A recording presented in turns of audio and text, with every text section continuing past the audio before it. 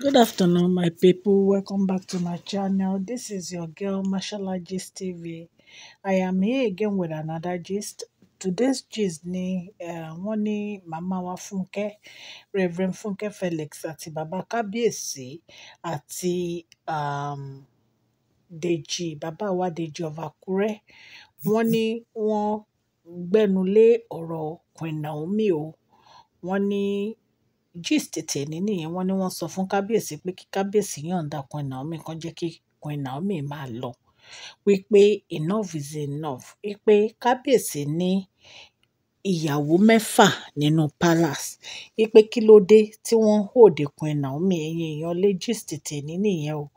If today is your first time on my channel, can you please go straight and press the notification bell so that whenever I post any gist, you can get it.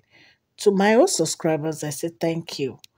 God Almighty will bless you. Okay. Lọ́lá yá máa lọ. Ọlá yín ò ní lọ ìsàlẹ̀ láíláí.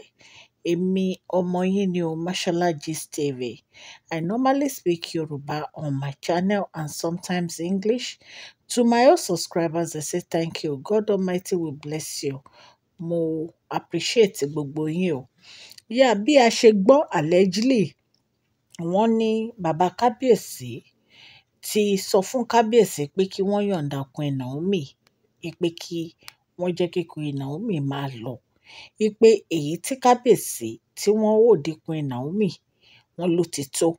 Wọ́n ní àwọn ò ní fi ọwọ́ kékeré mú ọ̀rọ̀ yẹn.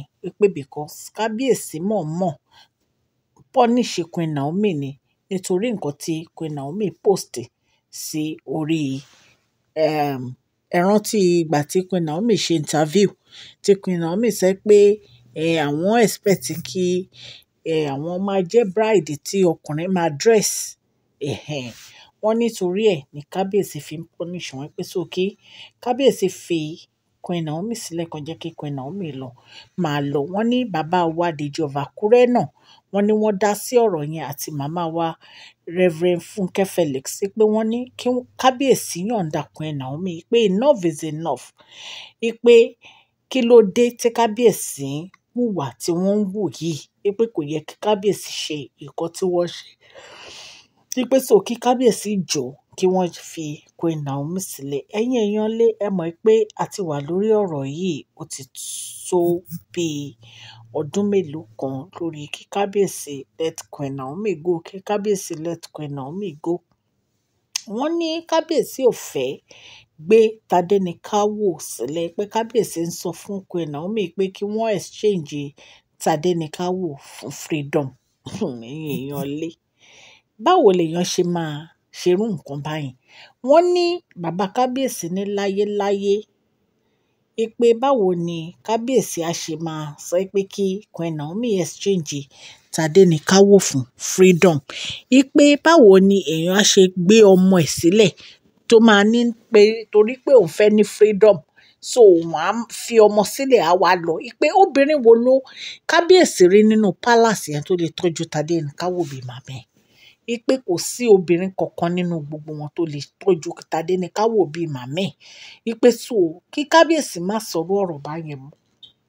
Allegedly ní gbogbo nǹkan tí mò ń sọ fún yín, nǹkan tí mo gbọ́ ni mo wá sọ fún yín o. Wọ́n ní bàbá wa Deji of Akure sọ fún Kábíyèsí pé ṣé wọ́n mọ̀ pé látijọ́ yìí ni Queen Naomi ti ń ní sùúrù fún Kábíyèsí. Pé Kábíyèsí ò dé promise Queen Naomi wípé àwọn máa fẹ́ ìyàwó tẹ́lẹ̀.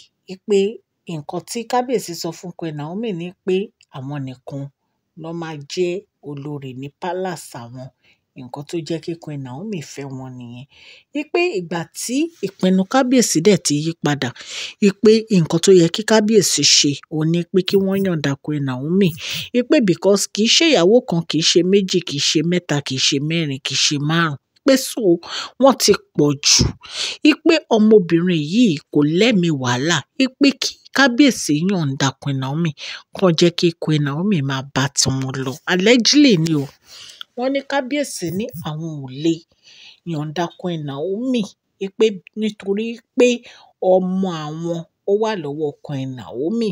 Wípé Queen Naomi ò dẹ̀ lè fẹ́ fi ọmọ yẹn sílẹ̀.